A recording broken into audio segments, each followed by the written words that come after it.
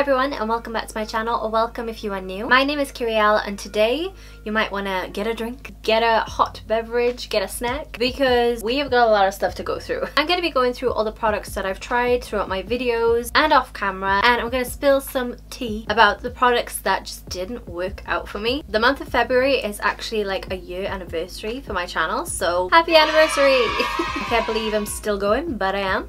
And I have quite a lot of things here.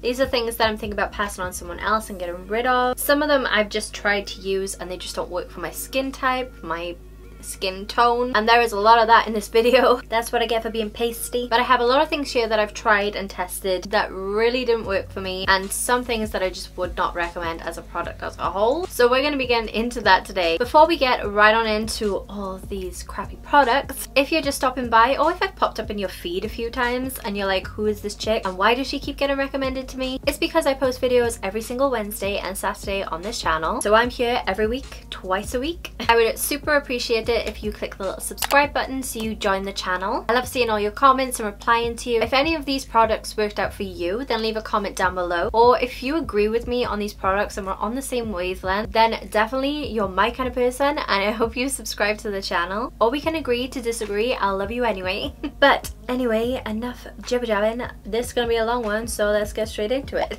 First thing that I've tried multiple times but I cannot use at all because it burns my eyes. Which is funny because it's marketed as a gentle product. This is the Body Shop Chamomile Gentle Eye Makeup Remover. Do not put this anywhere near your eyes. This literally made my eyes burn so badly. I've kept it just because I used it to remove like makeup swatches and things like that, but I just feel like it dries out the skin. I will not be using this again. I'm not even thinking about passing it on to anyone because I don't have sensitive skin, I don't have sensitive eyes, and if it's affecting me, I don't even want to think about what it would do to someone with a less resilient skin type than mine. So I just really don't like this, and this is a no from me.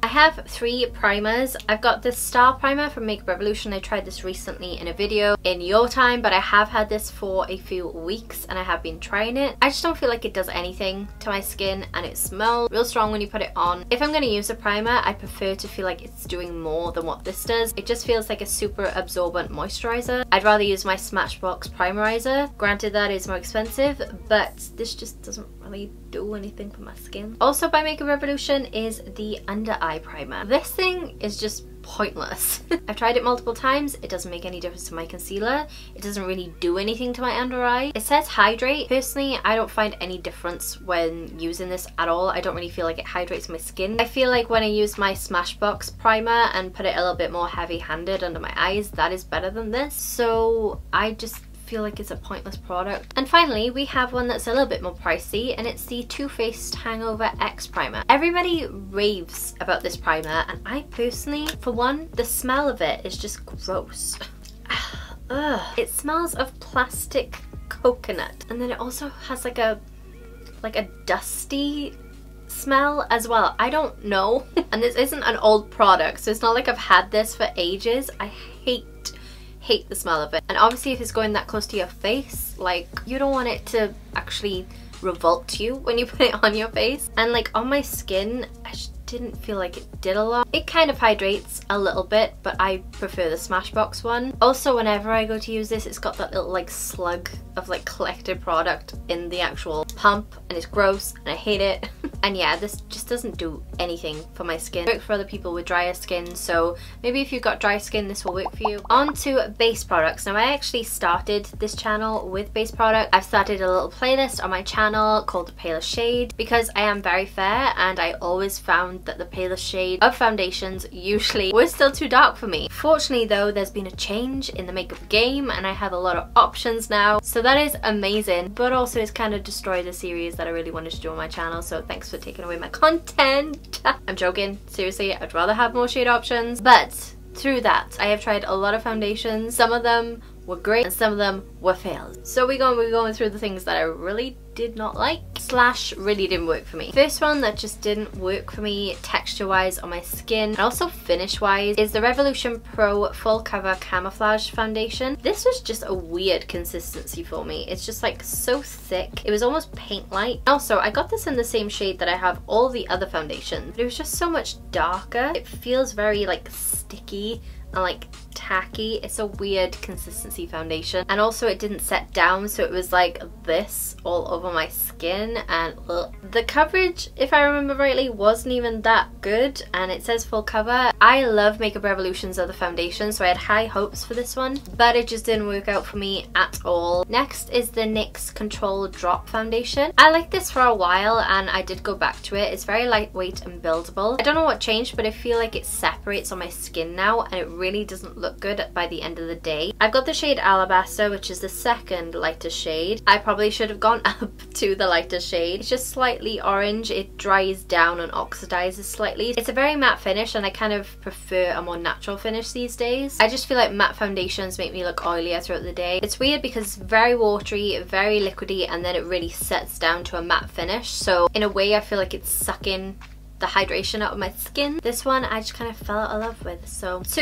Maybelline foundations that did not work for me for shade and for finish. They were so out of the park for me. Is that the saying?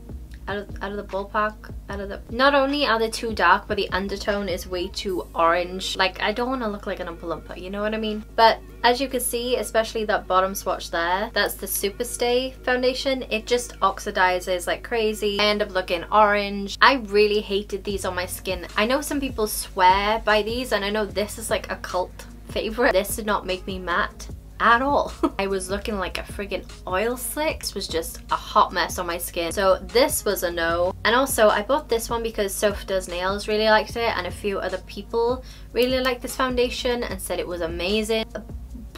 I went out to dinner in this, okay? And I had to say to my partner, okay, I've tried in and out a new foundation. I look orange. He was like, yeah, I was gonna say something, but I didn't want to offend you. So when your partner notices and has to refrain from telling you the truth, you know it's bad, okay? Okay, this swatch is actually itching my hand too. That is not a good sign. What is going on right now? I did a full face of collection makeup and this wasn't bad, but I just don't find myself reaching for it. It's the Lasting Perfection foundation and they brought out a new pale shade, which is called Cool Ivory. Again, this one's orangey and it's too dark for my skin tone. The formula, it wasn't too bad, but it wasn't anything outstanding. Granted, it was only like £4, but yeah, it just didn't make the cut.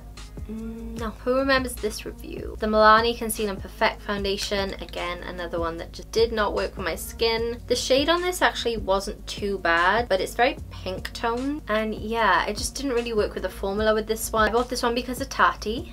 She raves about this and says it's really good, but for me it just didn't work on my skin type. Again, she has very different skin to me though. It's my own fault, putting my neck out and biting it. But if you do have a similar skin type to me, if you are combination to oily, then maybe, you know, this might help you and sway you away from making the same mistakes. This is a recent one that I've tried and I'm just saying no to.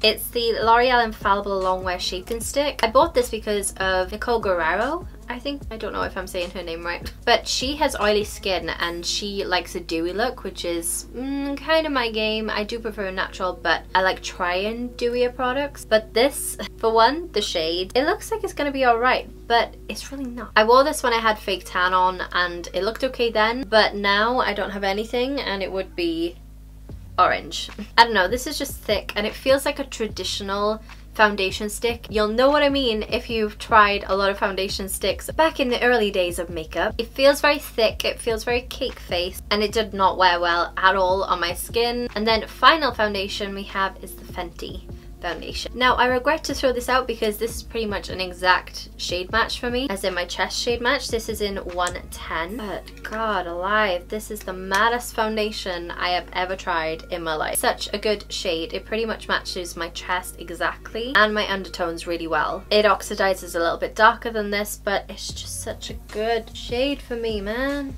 Like, look at that. Just find it kind of hard to work with. I've tried mixing it in with dewier foundations and I typically would use this to lighten other foundations that don't match, but it does affect the formula, so I gotta stop doing that. This one's just a little bit problematic for me, so again, this is going in the bye-bye section. I have a few concealers that I'm not going to be using again. The first one being this one by Collection, and it's the Face Base Concealer. This isn't a particularly bad product, but it just wasn't particularly good either. It's very hydrating, so if you have dehydrated under eyes, you might really like it. It's hydrating, but it's also very, very thick in consistency, and it stays quite tacky. I found when I set it, it went really cakey, and it would really collect the powder, especially in fine lines and things. Like, this was a no-go for me. As you can see, it's very big toned, and I prefer yellow tones, so this just, I'm not going to use it, and I don't like the finish, so this is going bye-bye. I really like this concealer, but again, it's just not my shade. It's just too dark for me, and it's the LA Girl Pro Concealer, and this is in the shade Porcelain, which I believe is their paler shade. It's a really good affordable concealer. It's very thick, but it's like a whipped consistency really, but it blends out so well. You see how orange that is? It's way too dark for me. I would love it if they came up with a paler shade,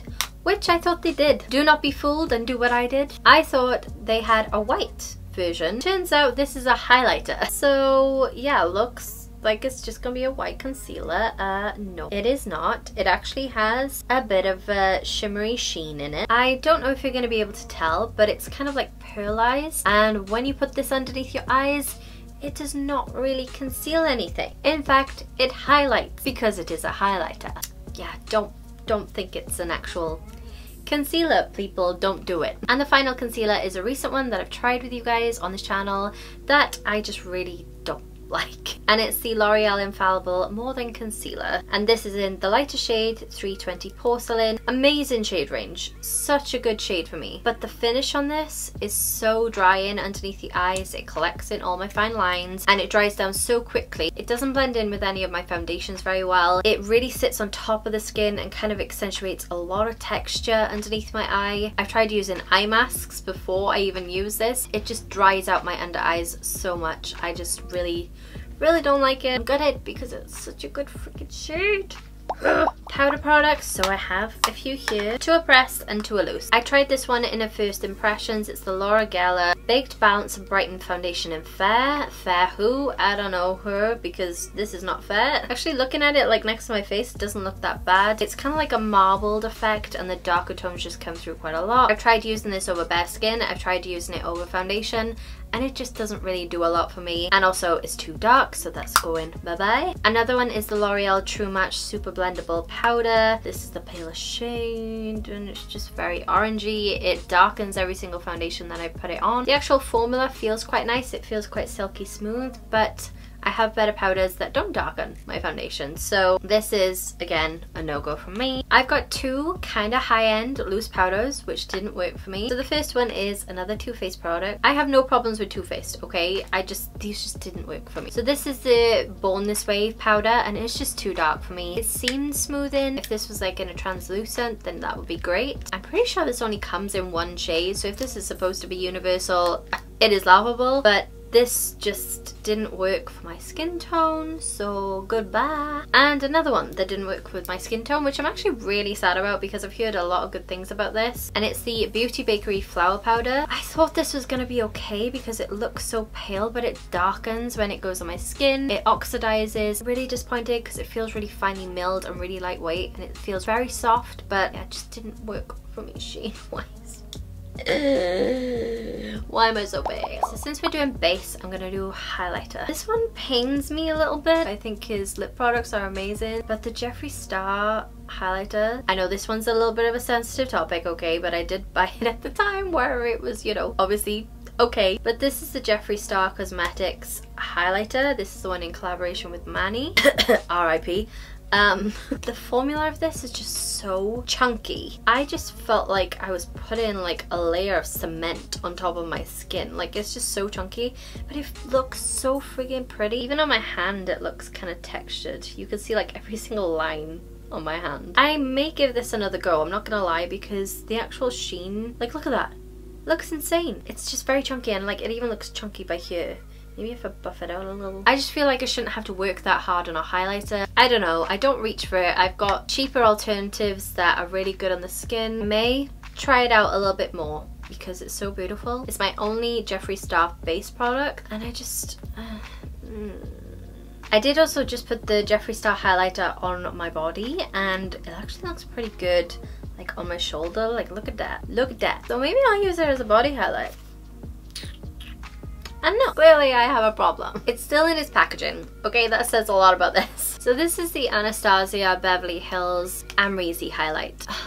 I can't make up my mind whether I want to get rid of this or not because it looks beautiful on the skin, but it is too dark for me. I've tried it many a time. I can only use this with the lightest hand, and when I do that, it doesn't give the pop that I want for highlight. Formula was really nice. It was only the shade. It's very frustrating. Everyone can use it apart from me, I feel. That's what I get for being pasty. I'm tempted to keep it for when I'm tan for like the summer and things because it is getting warmer in the UK, but also I just feel like I'm just wasting product that someone else can appreciate. I don't know. What do I do with this? Leave your recommendations down below, please, because I am clearly struggling. Okay, I've got a brow product that's really random, but this is by Sleek. I tried this a few times and oh my god, it's just so big. Oh my god. Calm down, you. The product itself is really big. You can't really get a precise application with this, and also it just kind of broke off when I used it. It also chunks up. I can't remember what this was called. The packaging's gone, obviously. Okay, let's talk eyeshadow palettes for a minute. I want to go through the ones that I just don't reach for and that I just don't feel like are worth the hype, and also some other ones that are just plain like rubbish.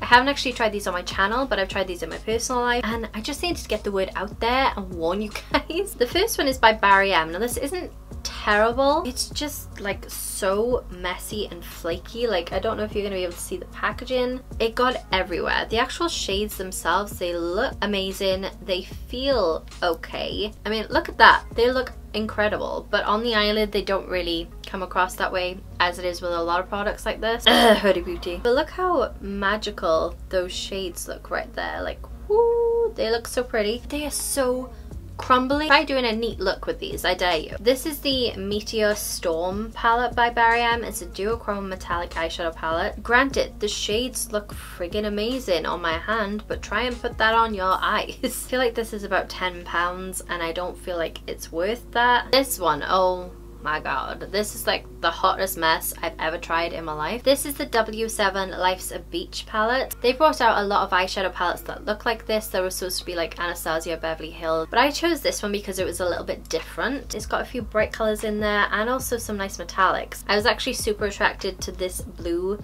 shade here. I just really love the color of it, but oh my god, this was the hottest mess I think I've ever tried in my life. For one, the pigment just wasn't that good. The mattes are really chalky. That's just like so ashy, I can't even describe. So powdery, it's just insane. But the worst thing about this was the metallics. The blue one that I really liked, Clear Sky. You're not gonna be able to see that. Can you see it on my finger there, how patchy that is? It almost balls up bad. Like, how did you manage to make a metallic chalky? And honestly, I like being fair to affordable makeup. Like, I love the Makeup Revolution palettes that are just £4. But this was just so bad. This palette just was like the worst thing I've ever tried. Onto some more palettes that I've actually tried on my channel that I just don't use. So the first one is the Saharan palette by Juvia's Place. I don't feel like this is a palette that I can use on the daily. They are highly pigmented. Me being pasty, I just feel like they're not very wearable for me in a way. Like, if I want to do a look in particular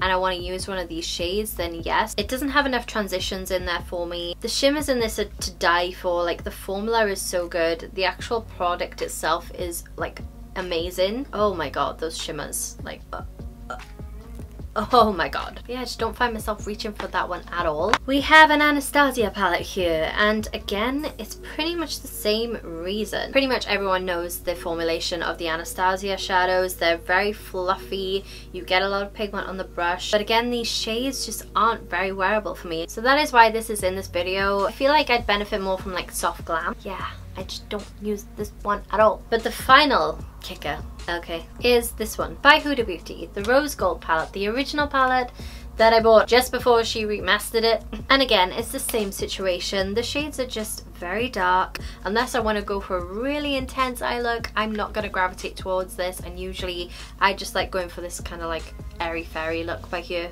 Not a fault of the product, just the shades just aren't for me. However, I am today wearing a Huda Beauty palette on my eyes. I'm wearing the nude palette, which is so much better for my skin tone. So if you're very pale and you think you want to try some Huda eyeshadows but not sure which one to go for the nude palette, because there's a few more shades in this that I really like using. I also did this whole eye look with one brush. Let me know if you would want to see a video on that by giving me a thumbs up. Anyway, we're on the home stretch now. We've just got a few more products to go through, so let's quickly jump in. I had my hopes set so high for this little product right here. It's the Wet n Wild Glitter Single in Nude Colour. And honestly, the way these look online, they look insane. They look like they're going to be kind of a pressed glitter. Do not be fooled. It has like a top layer when you first get it, but when you actually use it, underneath it's just like a cream, but there's like no glitter in it apart from that top layer. It's very sticky, very tacky. It feels heavy on the eyelid. Do not bother getting these. It's so sticky. Oh my god. Mascaras that didn't work for me. This one by Revlon, the Volumizing, had no volume. Don't know what they're talking about. Goodbye. The Kiko Mascara Top Coat. Why is this even a thing?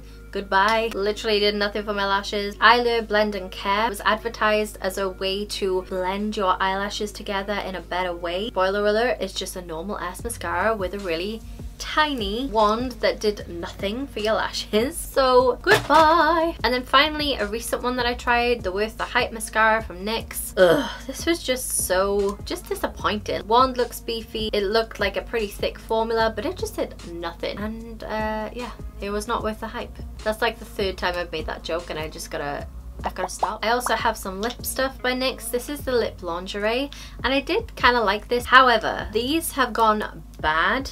Ugh.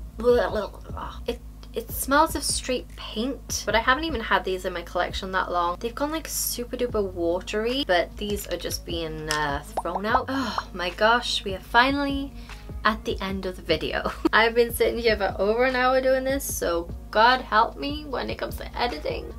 There we have it. I hope you enjoyed this video. Obviously I try out so many products on my channel. I think it's really important to recap. I really need to go through the things that I'm still using and what I'm not using. So I hope you guys enjoyed this and that it helped you in some sort of way with picking the products that you may have been curious about. I hope you take the time out of your day just to subscribe to my channel so you'll see any future videos like this. I am going to be doing a similar video to this, but about the products that I've loved from my reviews and things that I continue to use and staples that I found. So if you do want to get updated with that video, don't forget to hit the little subscribe button and the little bell button next to it. If you do enjoy these kind of recap videos, then don't forget to leave a little thumbs up on the video. That would really help me out a lot. But yeah, I hope you're having a wonderful day, night, bubble bath, whatever you're doing. And yeah, I hope you tune in for the next one. Till then, bye guys. The month of February is actually... Hi everyone and welcome back to my channel, or welcome if you are new. Why did I just clap my hands? Like I'm happy and I know it. Oh, we need a little bit of highlight up in here. Let's just try this one out because it's a fail. Ooh. Ooh, maybe this would be good for a body highlight. My arm is like twitching. That was rude. I'll link it. So I feel like because of that, it really... Oh my god, I cannot speak! Don't you hate it when you've got like an itch on your face but you have a full face of makeup? Go away. Ugh. Oh my gosh. There's no need for that. I keep having bloody itches on my face and it's not cool. My arm keeps twitching and it's annoying me so much. I think it's because I went to the gym and it's just like, don't do that to me again. But it just keeps twitching. Like, stop it. I know you're hurting. I know you're hurting. Me too. On the inside. This is the Born This Way. This is the Born This Way. This is the Born the Way. Oh my god. Born to be wild. Can you just stop with the twitching? Oh my god. This is the W7 Light